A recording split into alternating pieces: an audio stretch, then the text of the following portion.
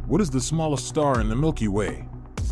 Quark stars, if they exist, could be astonishingly compact, measuring just 9 kilometers across and packing more than twice the mass of our Sun.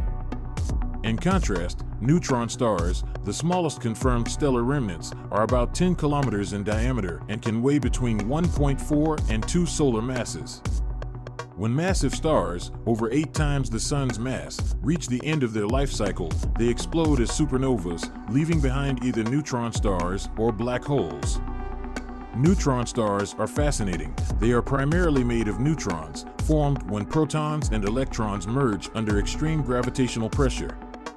Our Milky Way is home to around 1 billion of these stellar remnants, some spinning rapidly and emitting beams of radiation like cosmic lighthouses. These are pulsars.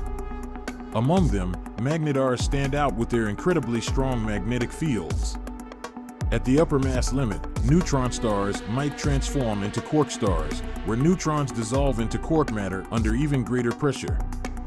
Meanwhile, on the lighter end of the spectrum, we have brown dwarfs, starting at about 13 times Jupiter's mass, too faint for hydrogen fusion but glowing from deuterium fusion.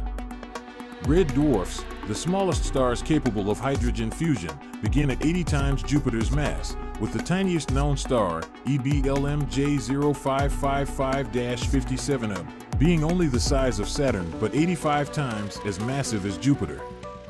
The universe is full of these incredible stellar wonders.